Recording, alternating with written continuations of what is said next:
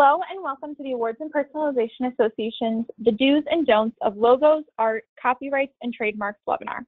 Today's presentation will be worth 0.1 CEU credits. To start off, we have a few reminders. All attendees are in listen-only mode.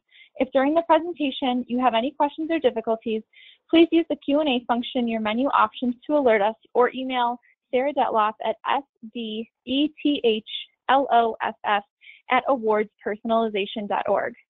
We will be answering all questions at the end of the presentation, but please feel free to submit them as the presentation is running. Today's webinar is being recorded. A link will be posted on the webinar library after the presentation is completed. After the webinar is over, please complete the survey you received via email. We love to receive any and all feedback. For those of you who are not members of the association, welcome. We encourage you to register for all of the upcoming webinars and invite your staff to do the same. The association is dedicated to helping your business thrive. When the time comes, join and take advantage of all the resources the association has to offer. You will view the member benefits on our website today. As a reminder, please review the association's antitrust policy and keep it in mind when asking questions or sharing comments. Our presenter today is Michael B. Stewart. Michael is a founding member of the firm Fishman Stewart Intellectual Property. He has worked in a wide range of technical areas, including information technology, e-commerce, telecommunications, and mechanical, aerospace, computer, and nuclear engineering. In addition, Michael has substantial experience managing, administering, and conducting worldwide projects involving updating ownership records of large intellectual property portfolios. Michael's breadth of experience has enabled him to apply a comprehensive cross-disciplinary approach to maximize the scope of intellectual property protection and beneficial usage. Prior to practicing law, Michael was an engineer for a major automotive OEM and a systems engineer for the computer-aided engineering network for the College of Engineering at the University of Michigan. Michael has been recognized by the State Bar of Michigan's A Lawyer Help program for giving back to the community. And with that, we will turn it over to you, Michael. Thank you very much. I really appreciate it. And thank you to everyone for joining us today for talking about the do's and do nots of logos, art, copyrights, and trademarks. What I'm going to be doing today is I'm going to be giving you an overview of intellectual property and the protection of creativity.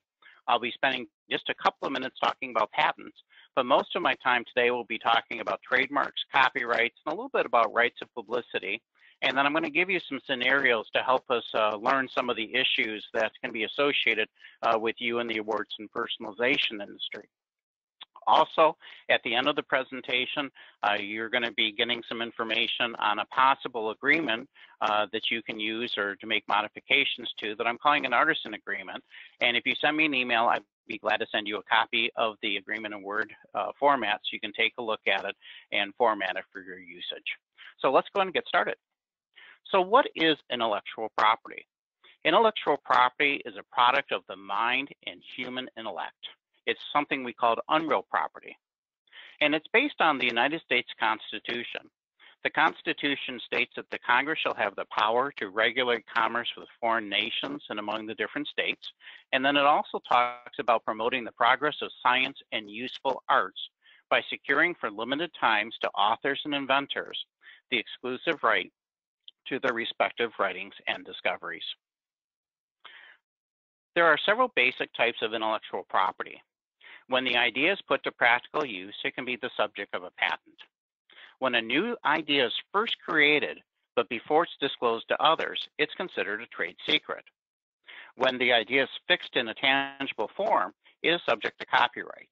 We're going to be talking about another form of intellectual property that's been created through case law and some of the legislative intent for different states. And that's going to be talking about trademarks first, and then we're going to mention a little bit about rights of publicity. First, when a service or product is sold, the name under which it's sold becomes a trademark.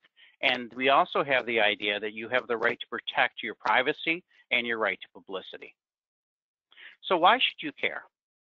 Properly in securing monetizing intellectual property maximizes enterprise value. This is important to you because owners are motivated to enforce their intellectual property rights. And if you violate those rights, they have an incentive to come after you to protect their intellectual property and to seek redress and monetary damages from you. Patents give exclusivity for up to 20 years, and in some cases it may be between 15 and 20 years. Trade secrets can last forever. Trademarks can propagate a brand and may last forever. And copyrights grant exclusive rights to an original work. So what are some IP examples? Utility patents protect useful products, processes, or machines. Design patents protect the ornamental features for devices and user interfaces. Trade secrets protect secret information such as contact lists, marketing and business strategies, and some things like pricing and discount information. Trademarks are source identifications of products and services.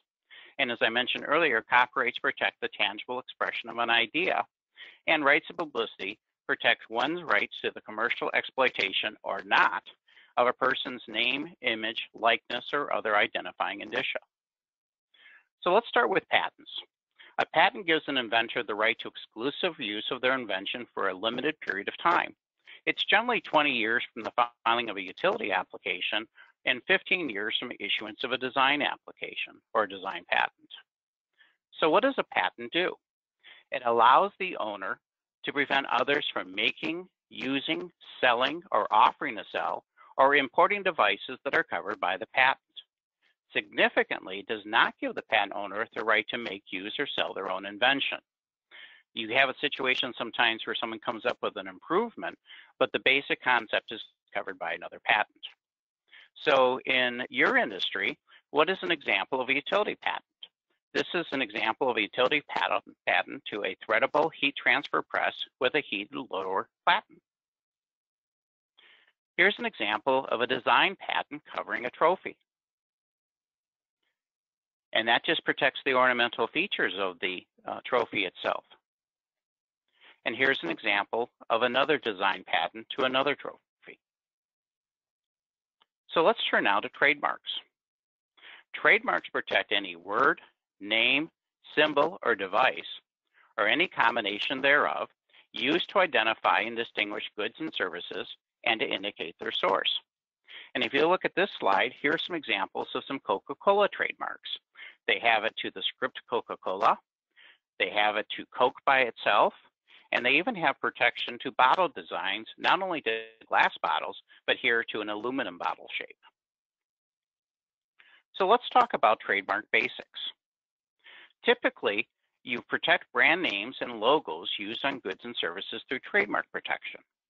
A registration symbol, the R in the circle, can last indefinitely as long as you pay and you do the maintenance required to file and maintain the information with the United States Patent and Trademark Office.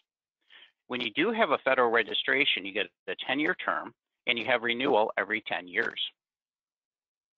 So what are the functions of a trademark? It indicates the source of origin of goods or services.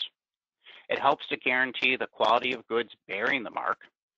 It creates and maintains a demand for the product, and it's used as a marketing tool to build a brand.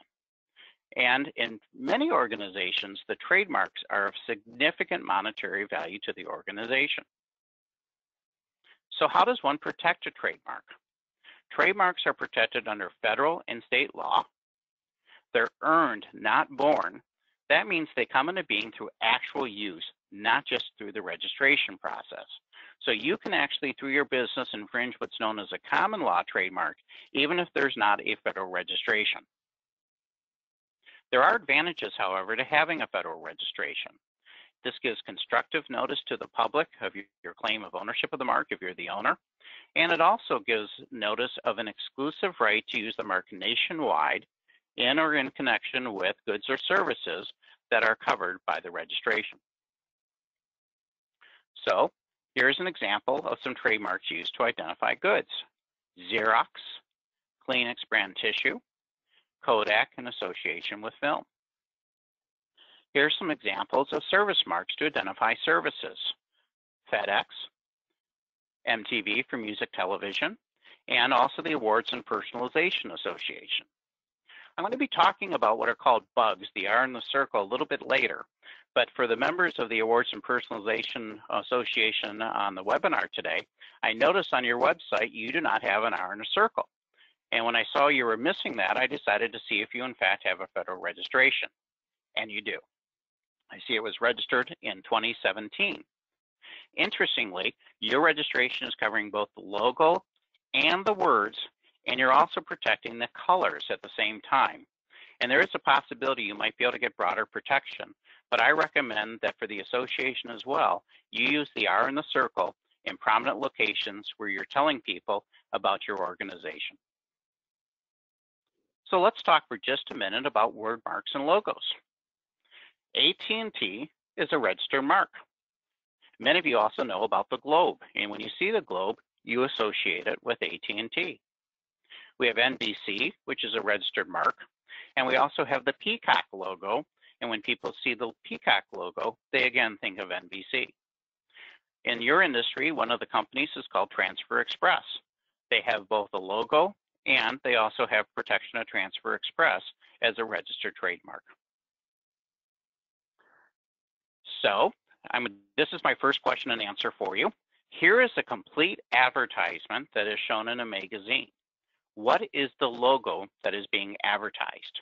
And if you're able to bring up and do a chat, or in your case, a question or answer, can someone tell me what the logo is shown in this picture?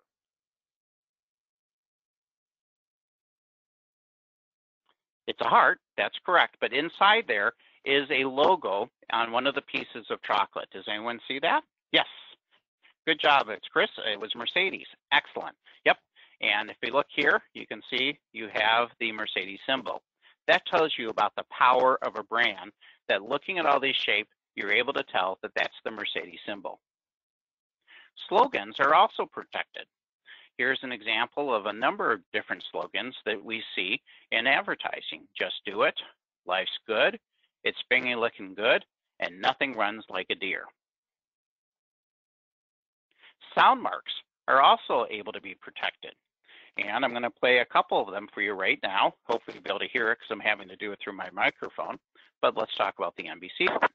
Sorry about that.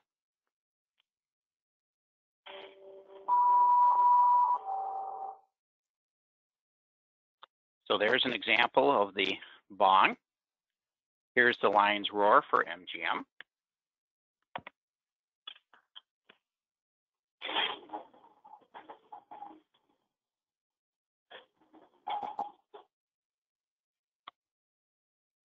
And finally, who would have thought that the Tarzan yell would be a registered mark?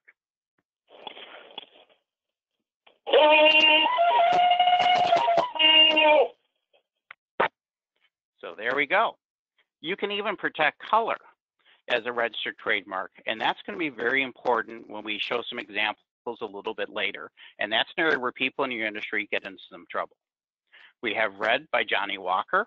And if you look at the advertisement, it says, red stands out when friends drop in. Yellow by Cutty Sark, another alcohol brand. Even the color of the label separates Cutty Sark from the rest. Pink by Owens Corning. Not only do you get the pink in the fiberglass itself, but they are really aggressive about advertising the pink in their different marketing. We talk about pink is green, think pink. If rising fuel costs make you blue, think pink again. So they very much advertise the color pink in their marketing materials. And of course, I assume all of you know about Tiffany Blue. And when you see that box, you immediately think of Tiffany, and that as well is a registered trademark. The key point, though, is that you only have trademark protection to the goods or services that are appropriate in a registration. And if you use it for something else that's not within those goods or services, you don't have an issue. This means, for example, if you want to paint your house this robin's egg blue, you're not going to have a trademark infringement. It's only when you're using it for the goods for which Tiffany has protection. 3D configurations is another area where you can get trademark protection. I've already mentioned the Coca-Cola bottle. Mrs. Butterworth's is protected in terms of the shape of her bottle, and also the Rolls-Royce chevron that you can see in the picture before you. And very rarely, but every once in a while, you even can get a building protected, and the Transamerica building is protected by a registered trademark. There are even some fragrance marks, very few of them, but it turns out Verizon has a registered trademark for its flowery musk scent, and Play-Doh also has a federal registration for the distinctive smell when you open its canisters. It's very important to realize that you can even get trademark protection for single letters. Here's one example for a hotel for W. I live in Michigan, so Western Michigan University has a trademark registration to its W. And here's an example of a federal trademark registration for artist supplies. This is from Adams Creative Products. I mentioned earlier bugs, and bugs are the things that are associated with the actual trademark to help identify and tell the consuming public that you're claiming trademark or service mark rights to it. You use a TM for unregistered trademarks, you use an SM for registered service marks, and you can only use an R in a circle if you have a registered mark. So let's talk about bug placement. Vlasic is showing it here on the right-hand side. Aunt Jemima is an example of another registered mark, and they're showing it at the left-hand side. And Stalls is showing it on the right-hand side. If you're given a project where you're asked to use something where there is the R in the circle, I recommend that you include it in your work product, even if it's hard to read. The R in the circle is very important to the trademark owner in a way of informing everybody that they in fact have a registered trademark. So we encourage that you do use it whenever possible. It's not essential that you always use it, but we recommend that you use it when you can. And here's an example for Pepsi Cola, where they put the R in the circle in the middle of the mark for Pepsi and Pepsi Cola. So let me give you a quick pop quiz. Do you have to file a U.S. application before you can use the unregistered notices TM and SM? Does someone want to try to answer that question? Yes, correct. The answer is no. Thank you very much. Filing a U.S. trademark or service mark application is not a condition to use a trademark or service mark notice. You should use a TM and SM with unregistered marks regardless of whether or not there's a U.S. application or not. And as I mentioned earlier, this is a gotcha for artisans like you. You can even have trademark protection if you don't have the R in the circle showing, if you don't have a TM or an SM. All it has to be is source identifying, so be careful. Now, one of the reasons why some companies are so aggressive about protecting their trademarks is that they're worried about what's called genericide. And genericide is where there's a loss of rights when a mark becomes a common descriptive name for a product or service. It results from repeated use of a mark as a noun by the trademark owner, the industry, or the consumer public. So here are some examples of former trademarks that have become generic terms: thermos, aspirin, trampoline, escalator, zipper, and kerosene. Here are some companies that I think have danger of losing their trademarks: Xerox, Kleenex, Jell-O, Q-tip, Band-Aid, Popsicle, and Rollerblade. So that's sometimes why some of these companies are very aggressive at going after artisans, because they're trying to do everything they can to protect their brands. Johnson & Johnson is a perfect example of this situation. They used to cause themselves some problem. They had a series of commercials which said, "I'm stuck on Band-Aids because Band-Aids are stuck on me."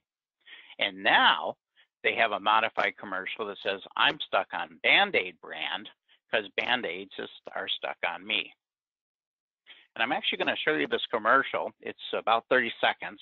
And the reason why I'm showing it in part is because it's going to prove the point of trying to avoid genericide.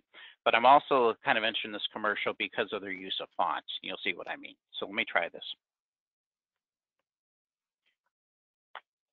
Oops, sorry. Let me try this again.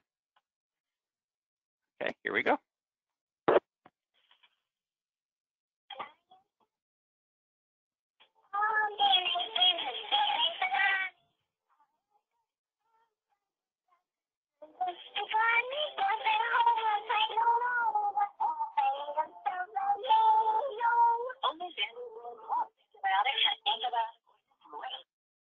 I'm going to go ahead and stop it there, but you get the idea of what they're trying to do to build brand awareness efforts.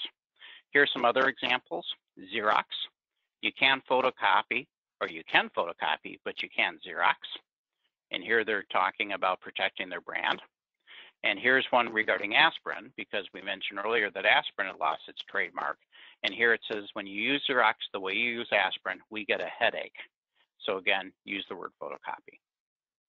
So going to trademarks now, if there is a violation, what kind of damages are available? The trademark owner can get actual damages incurred from someone infringing it. They can get your profits. They can get treble recovery, and even higher if there's willful infringement, meaning you know you're violating the brand or the trademark and you continue to do it. And they can even get attorney's fees and costs if there's willful infringement. So you want to be very careful. So let's put it all together. Here are 3 shirt designs, and are they going to cause you trouble? Let's take the one on the left. Who Dat Nation. Who Dat is a registered trademark by the St. Orleans Saints, and it uses well-known team colors. So you may have trademark issues both because of the color and also because you're using a registered trademark. What about the one in the middle here? Orange and blue through and through. It uses the Bronco logo and well-known colors of the team. What about San Francisco World Series champions with a number of years? World Series is a registered trademark referring to the San Francisco Giants, and it uses well-known team colors. So all 3 of these examples could cause you some issues if you're using them when you're doing some of the stuff through your personalization. You want to be very careful again.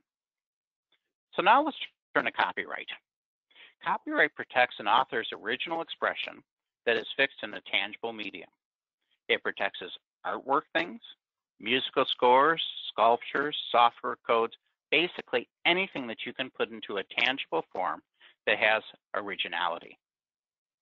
Copyright exists as soon as it's created. Registration is not required. And at the very least, if it's done by an individual, the term is an author's life plus 70 years. And the copyright system is administered by the Library of Congress.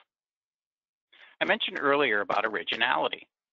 Copyright requires originality, but originality is very liberally interpreted. It only needs to originate from the author and not be copied from another's work. There is infringement if it's copied from another person's work and you don't have one of the exceptions called fair use. I'll come back to fair use in just a couple of minutes. So typically, how are copyrights identified in a work? It's optional to have a copyright registration, not registration, but they see in the symbol that we talk about when you look at a copyrighted thing, you're not required to have it, it's encouraged. But we encourage people to do the copyright symbol because it puts people on notice that you're asserting your copyright against third parties. There are 3 elements when you do use a copyright symbol. You can have the symbol, the copyright, and the C, or spell it out, whatever makes sense to you. We usually recommend that you have the year when it was first published and the name of the copyright owner. But again, this is optional. It's not a legal requirement, so you want to be careful as an artisan. There are statutory advantages to getting a registration. It helps you with presumption of ownership and statutory damages, and it's also a prerequisite to filing suit against an alleged infringer. If you yourself have come up with a really nice design or something that you think that other people are going to basically rip off, you might want to register your own designs. And we recommend that you do it within 3 months of first publication to preserve your rights. You do not need an attorney to file a copyright registration application. It's very simple. And the Copyright Office gives good guidance. You can go to copyright.gov for more information, including application forms. One of the biggest issues in your industry are derivative works. Derivative works are works that are based on one or more pre-existing works. A derivative work covers any other form in which a work can be recast, transformed, or adapted. Copyright protection in a derivative work extends only to that contributed by the author of the derivative work, not to the pre-existing work on which it is based. Copyright of pre-existing work does not affect, copyright of the original work is not affected by the copyright to the derivative work. So let's look here at Thanksgiving 2015, the Mickey logo with a hat on it. So the original copyrighted work by Disney is to the 3 circles, which is associated with Mickey Mouse. You may have added the Thanksgiving 2015 with a hat. That would be considered a derivative work. And as we'll talk about earlier, this is probably an infringement of Disney's copyright, and it can cause you issues. Now, there are a number of defenses if someone is found to infringe a copyright. You're allowed to use someone else's copyrighted work if you're going to be criticizing it, commentary, typically associated with parody, factual news reporting, and teaching. So some of the materials I'm showing you today, I'm able to use with fair use because I'm educating you. You want to be very careful as an artisan not to rely on fair use exceptions. It's better generally if you refuse to print the derivative work, because if you do get caught, the damages can be substantial. So there are some misconceptions that I typically get when people talk to me about copyrights. Some people say it's the amount of copying that you do that is relevant.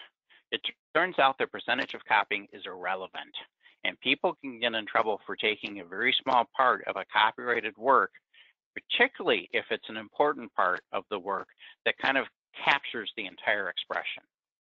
I mentioned earlier that copyright exists as soon as it's created. Identification is not required. You can infringe a non-registered work. I see all the time people will take logos and pictures from the internet, put them on shirts, put them on pants, put them on wood, and think that they're fine because they downloaded it from the internet. No, you can still get in a lot of trouble for that. And there are companies out there that will scour the internet and look for pictures and things like that of derivative works and go after those individuals. Moreover, a copyrighted work is still protected even if it's not being actively used. Something can be put in storage for years and then brought back out. It is still a copyrighted protected expression. So I mentioned earlier about derivative works, and I don't think I'm going to repeat it here. So let's talk about copyright damages. You have actual damages at the very least. It's the dollar amount of any demonstrable loss of the copyright owner or to the copyright owner. You can get profits, which is the money made by the infringer as a result of infringement. And probably one of the strongest way to get damages for a register mark are statutory damages. They can be high as $150,000 for a single infringement if it's willful, but even if it's not willful, the damages start at $750 a piece and go up to $30,000. And on top of that, the copyright owner can recover attorney's fees under some circumstances. To tell you how lucrative that this is for copyright owners, let's leave this industry and let's go to the music industry. When I was a young associate many years ago, I would be sent into bars and I would listen to songs that we played over the musical system or over the public announcement system. And I would record the songs, the authors, and the actual music itself in the time. And then I would go back to the office and see if that organization or that bar had a license. And if they didn't have a license, we would send them a cease and desist letter asking for tens of thousands of dollars. This would be done through BMI or ASCAP. And then we reach settlements of them where they wouldn't have to pay all the money, but they would have to pay substantial money and then to take a license so that they could play the music in their bar. And it's exactly the same thing in your industry. So now let's put it all together. On my left is a photograph that was taken by a photographer in 1985. And on the right is a derivative work done by 2 individuals. Is this going to be a copyright infringement or not? Does someone want to speak up on that? Is that going to be a plagiarism or is that going to be an infringement?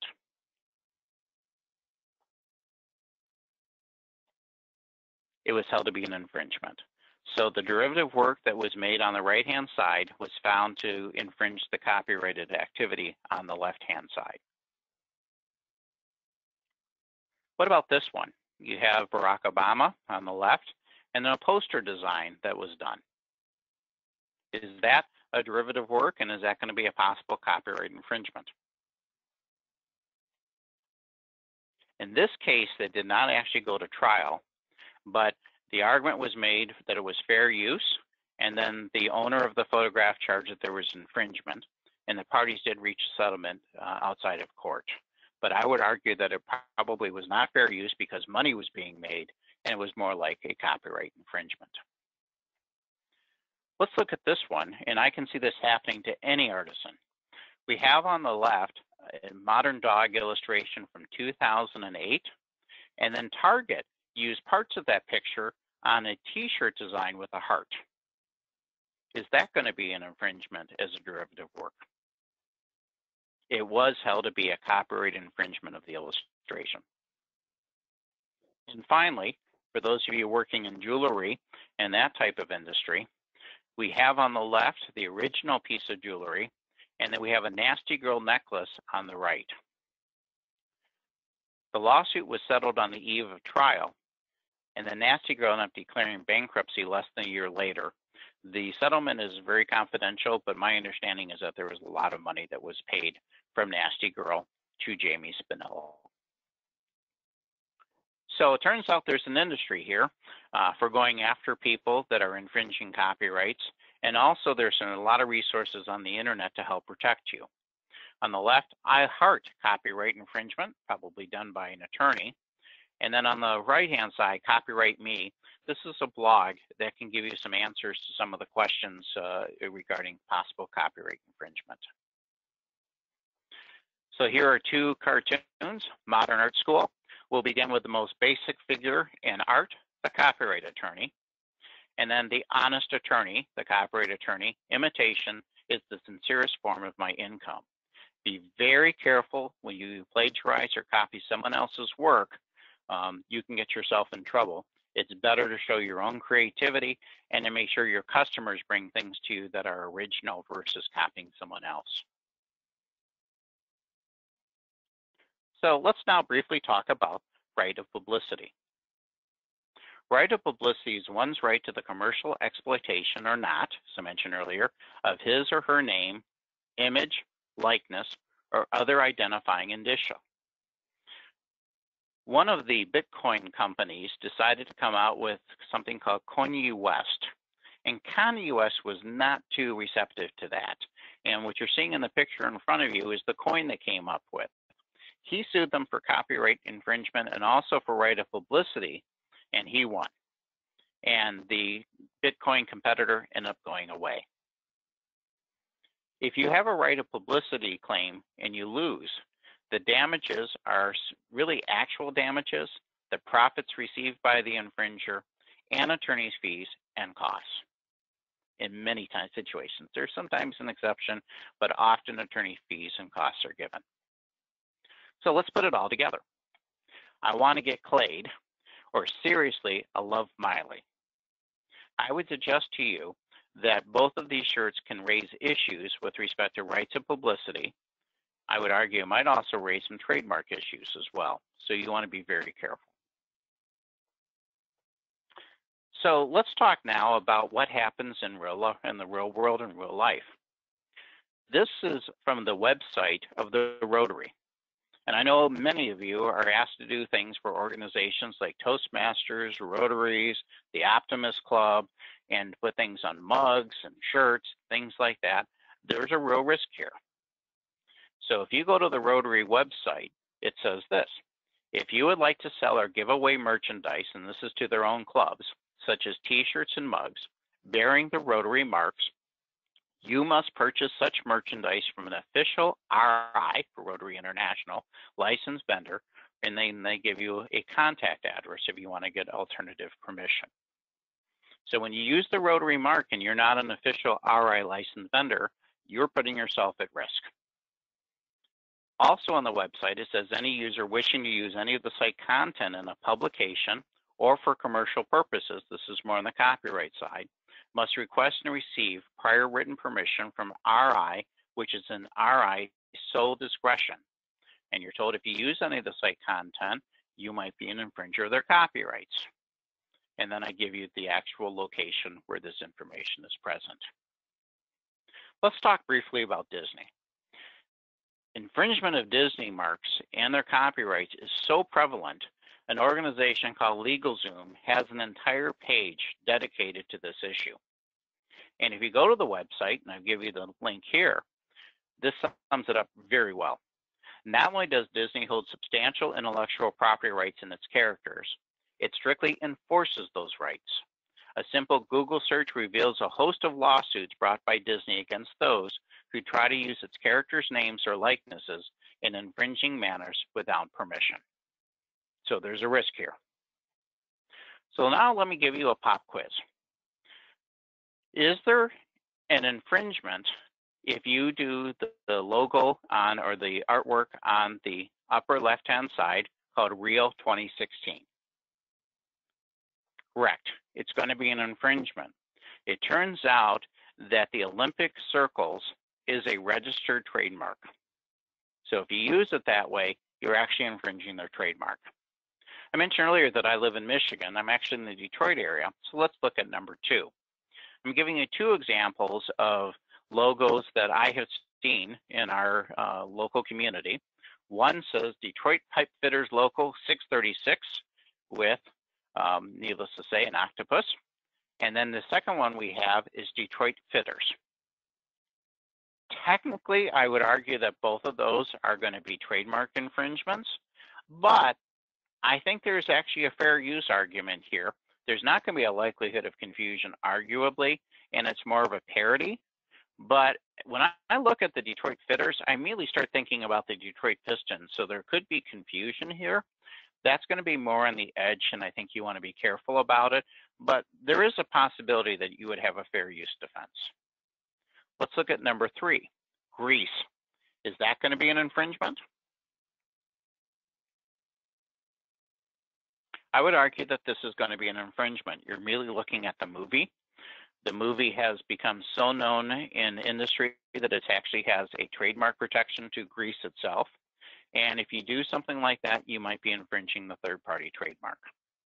And then finally, let's talk about Disney. The different examples here, even if you put them on shirts for family reunions and things like that, they do raise the risk of being an infringement, and you could get challenged by Disney. That's just the reality of what can happen. So there are 3 takeaways that I have for you today. 1, unless it's in the public domain, make sure your customers have the ownership or license to reproduce copyrighted and trademark works or images of famous people. Get that confirmation in writing. 2, tell your customers to create their own unique designs that bring a voice to their own views. And don't copy someone else's. Create it from scratch yourself. And then 3, and maybe most importantly, put the burden on your customers to indemnify you if an infringement claim is later brought. But use common sense. What if your customer has no money, but you do, and you get sued, and they have no ability to indemnify you? You're still in trouble. In short, if you suspect an issue, are you willing to take the risk? It's ultimately a business decision. Even a one-off can result in legal action, but realistically, are they going to come after you for one mug?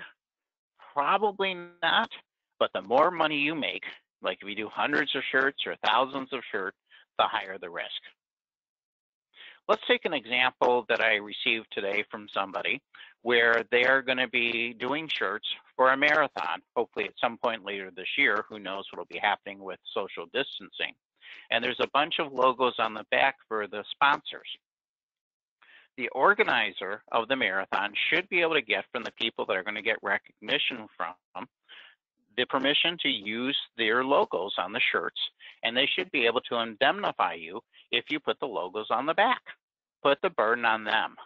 And that way, if there's one of the people that wanted to be a sponsor but did not choose to ultimately to be a sponsor, if there's an issue with it, if you get attacked by a lawsuit or a cease and desist letter, you can then go back to the marathon organizer and say, protect me. There is some common sense here, though, because if this is good publicity for the organizations and they're sponsoring a marathon, maybe you don't have as much risk. Again, the goal is to use common sense. I mentioned at the beginning of my presentation that there was a one-page artisan agreement I put together. If you send me an email, I'll send this to you in Word form. It's a little bit different than what you see on the screen now, but it is one page, and it basically helps protect you from your customers if they're giving you something that causes you concern. So think about using it when appropriate. Okay, that's all I have for the presentation, but I wanted to leave some time for you to be able to ask questions. So I'd like to open it to the audience. If you want to ask your questions, I will try to answer them. And I'm going to make it a little bit larger here. So if you have questions, I'd be glad to try to answer them for you.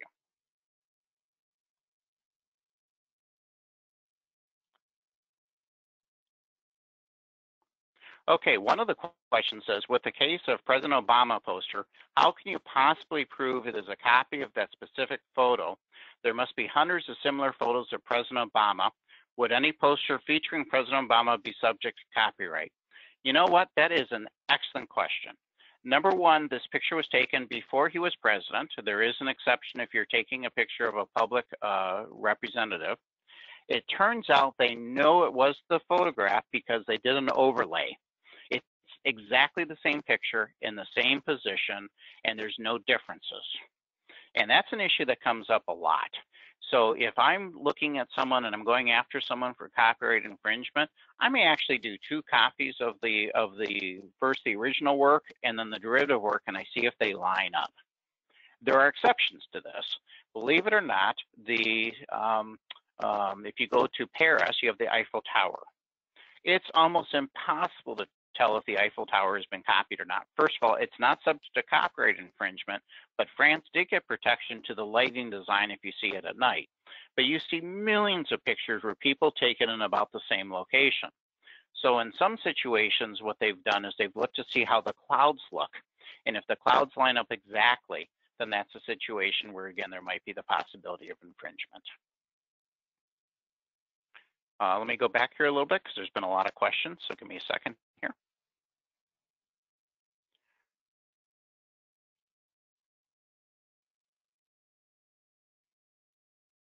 Okay. What is the difference between plagiarism and copyright? Plagiarism is basically a direct copy of something. It's when you take a full sentence, you take a full paragraph, or even if you copy an entire paper and you treat it as if it's your own. What happens more often is derivative works where you see the original work, and as an artisan, you tweak it in certain ways as requested by your customers. It's not directly a 100% copy, but it's taking the essence of the copyright for your own use, and that can cause you issues. The next question is, can a resin sports figure be copyrighted? That is a good question. I think the answer is probably yes. And if it's a sports figure or someone famous, again, you have the right of publicity issue. I'm going to give you my email address in the last slide, so you'll have that. Next question is reprinting a tweet infringement. Yes, it can be an infringement, but if you're doing it like a retweet, that is probably more of a newsworthy type of a thing. You're not doing it for commercial gain, so you're probably all right. But if you now take a tweet that is infamous and you start putting it on hundreds and hundreds of different t-shirts, for example, and you're doing it for commercial gain, you might have an issue with copyright infringement. Next question. If you use a material with a pre-printed logo, e.g. fabric with a sports team logo to manufacture, is that an infringement? That's an excellent question. If you get it from a reputable organization, they probably already have a license from the sports team or from the NFL or NBA so that they can resell that emblem to you. And you using it with your t-shirt design should not be a problem. The same thing is true for Disney and a lot of other organizations. The license fee has already been paid. So if you get, for example, an embroidery or you get an iron-on from a reputable organization, you shouldn't have issues because they've already paid the license fee on your behalf and it's baked into the price of the item that you have purchased.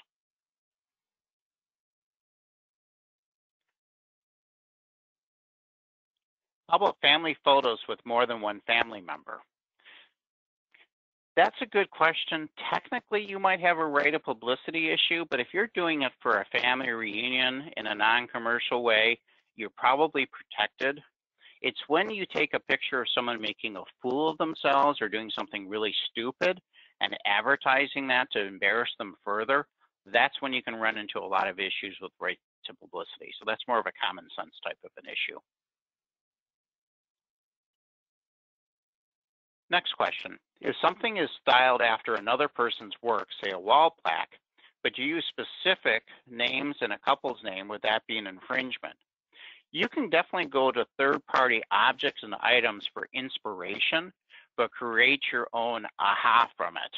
So for example, you see someone has done a really nice job with a wooden plaque and how they put some embroidery fabric on it, how they put some heat transfer material on it, and basically has transformed that piece of wood into something that's more of a piece of artwork. And you take that concept, you're fine with doing that, at least from trademarks and copyrights. You're not creating a derivative work. You might have an issue on the patent side, but probably not. Unless you look at the item, and I'll mention this to you, if you look at something and it has a patent number, you might want to take a look at it. They've given you notice. But if you take something for inspiration, but you don't copy it, that's totally acceptable. Copyright protects the expression of the idea, not the idea itself. Next question. We get asked to put collegiate logos on Yeti mugs often. Sometimes they ask us to change the logo a little to avoid copyright issues, but you're still uncomfortable. You should be. It is a potential issue. From a business risk standpoint, you may take the position if you do a one-off, it's not a problem, but if you're doing it all the time, you may run into issues. There's a lot of money to be made by these universities, and they are sometimes very aggressive about protecting their trademarks and also their copyrights. So be careful. Pragmatic answer, not a legal answer, is if you do it for 1 or 2 times, or you do it for a small group of people, you might be okay. But if you do it for an entire fraternity or sorority that are on the campus, you might have a problem. So be careful about that. Is there a quick check that we can do to see if an image is protected or not? That's a really good question. There are some special search services out there. One of the best ones I would recommend using is what I would call Google reverse image searching. But I would be careful about that. I would put the burden on your customers instead of you doing all this yourself. They have better information than you do. And if you start to go down too far down that pathway, you could be getting yourself in some trouble. I think the better thing is to put the burden on your customers unless you really know that it's a problem. But anyway, there are some really good reverse image lookups, and one of them is Google's, and that's for free. And there are paid ones, and the paid ones are very, very good about this, and they're very powerful. So if you do a copyright or trademark infringement, be careful about putting it on your Facebook page and on your website, because these types of scours of the internet may very well find it, and you may not get the infringement because you did it, but you advertise that you did it as an example of your work. Be very careful about that. Next question. When we design coins for customers, we add our business name as a maker's mark on the edge of the coin. On occasion, we have pushback from the customer. I know it's not a trademark, but you can talk about maker's mark. I encourage it because it is showing that you're an artisan and that it is identified with you. And then if someone plagiarizes it later, you're able to show that it originated with you. I think maker marks are appropriate. And I can also understand why your customers give you pushback. It's ultimately a business decision. But you often are creating some amazing work products and just creative artistic things. And I think it's appropriate to celebrate your creativity. So I'm in favor of it, but I understand the issue of pushback. Next question. If a customer asks us to print logos on a product that we source out to someone else to print, who's responsible for the fines? My flippant answer is going to be whoever has the money. So you would have potential responsibility, and the third-party vendor you use could also have potential responsibility. If you look at the artisan agreement, if you send me your information, I'll send it to you. I protect both you and your subcontractor, because the reality is that you can't do everything yourself, and you'll bring in other artisans to help you, and the goal is to protect all of you. Someone asked for a copy of the presentation. A copy of the presentation will be provided in PDF format after we're done today. Next question. The city orders a recognition plaque for company X and wants to use X's logo. Well, that's a really good question. Can the company allow that? If you're doing it for the company itself and you're using their logo and they're the recipient of it, I'm going to argue that there's really not going to be a copyright or trademark issue because it's not leaving the sphere. I think you're going to be okay if you're doing the logo and you're doing the brand for the entity actually receiving it, such as an award. I think you're probably okay. Next question. It seems to me that if a local club or organization comes to me to include their logo on a one-off plaque, I should be able to reproduce this at their request. I'm not reproducing these items in mass quantities to resell for general profit. That's a pragmatic response. It's not the right legal answer, but I think it may be a reasonable business risk to do a one-off like that. You want to be careful about it. I can tell you right now, Rotary is very aggressive about it. I can tell you the Toastmasters at times is very aggressive about it, but I will also acknowledge that these organizations will allow an artisan like you to do something unique if it's not within their wheelhouse of things that they're usually created. I'm aware, for example, that Toastmasters may allow you to do a gavel as an engraving type of thing because they don't sell it, but don't do Toastmaster name tags. That would be an issue. So again, use common sense. And ultimately, it's a business risk. Any comments on the NCAA college players like and likeness? Yeah, it's going to make lawyers like me a lot of money. And I think you as artisans are going to have challenges with it. And I think it's going to be really an expansion of the right of publicity. So I think that's going to be a real area of growth in potential litigation. Next question. If we sell a name badge with a company logo to the company itself, do we need anything in writing giving us permission? What if we sell that same badge to a reseller who sells it to the company? Well, let me give you a reality check. If they are a franchisee, like a pizza company, thing like that, they may not actually have the rights to the logo or to the brand. So be careful about that. But if it's a local company and you are dealing with the owners of it and you're doing the name tags for them, you're probably okay. But be careful if you're dealing with a national company. They have a lot of quality control provisions in their documents with their franchisees and with their subs and related organizations, and you can get yourself in trouble. Again, under that situation, I would put the burden to get permission. Following up on that same question, if you have that badge and you do it to a reseller, again, you can be hit for copyright, trademark infringement, or the like, so be careful. Next question. Back to the licensing of a sport logo, for instance, fabric purchased from a craft store typically has a not for resale statement attached. In this case, my assumption is it's not valid to make into something and then resell it. We're probably out of my area of expertise, but my feeling, and this is me as an individual, if you bought that particular patch and you put it on a shirt, well, why did you buy that patch? It seems to me that you should be able to use the patch despite what they said, but I can see arguments the other way, so I'd be careful about that. But I would rather have you showing that you bought the patch and that you used it appropriately than to not have any permission from anyone at all and to make it from scratch. Again, there's risks associated with it. If they tell you in the materials not to resell and use that patch for another reason, it's only for your personal use, there are potential issues. That's a contract thing. But I think that would be more of a contract issue than necessarily a copyright and trademark, so long as that they have a license. So be careful, but I think you at least have some better defenses. Let's see, one or two more questions, and I think we'll be done.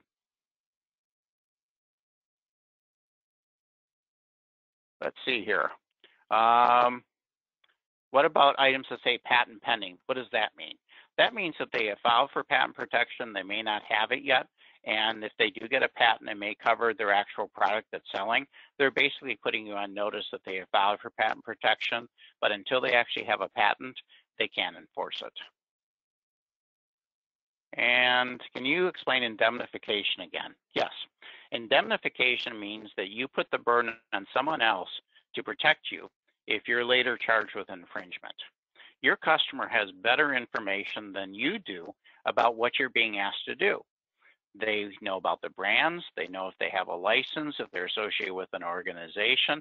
They're asking you to create something according to an order, and they typically have better information than you do. If something goes wrong, they should pay for the mistake. And that's the purpose of indemnification. You're just doing what you've been told to do. Since they have the information, they should protect you. That's what indemnification is.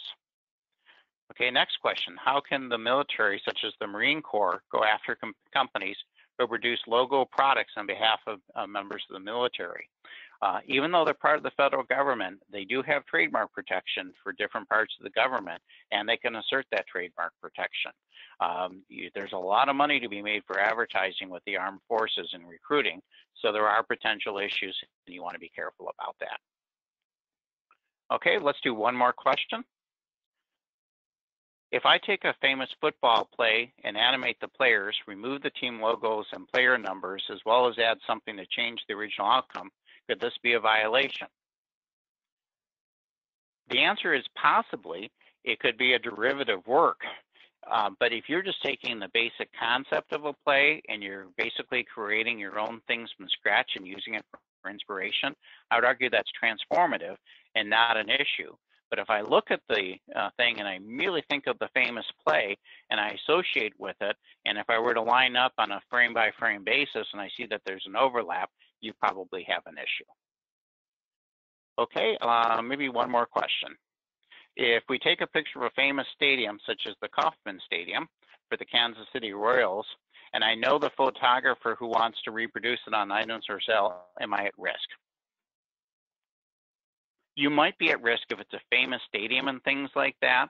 That it comes up actually on a fairly regular basis. I think some more research would be required about that. But if it's more a part of a streetscape, you probably have fewer issues. But if you're focusing specifically on a famous building, there might be some issues, and I think there should some additional research that would be required. There is at least some risk. Okay, that's all I have. Any questions from the organizers or anything else I can do for you? Nope, I think that's good, Michael. Thank you again, and thank you all for joining us for today's webinar hosted by the Awards and Personalization Association. For more information on upcoming webinars, please visit awardspersonalization.org or email info@awardspersonalization.org. And there we have that final slide there with Michael's email. So if you do want to reach out to him about that document, you can go ahead and do that there. And again, the handouts will be available after the presentation is over, and this recording will be posted onto the website soon. And thank you again, everyone, and have a great day. Thank you. Have a great day, everyone, and appreciate the opportunity. Bye-bye, everybody.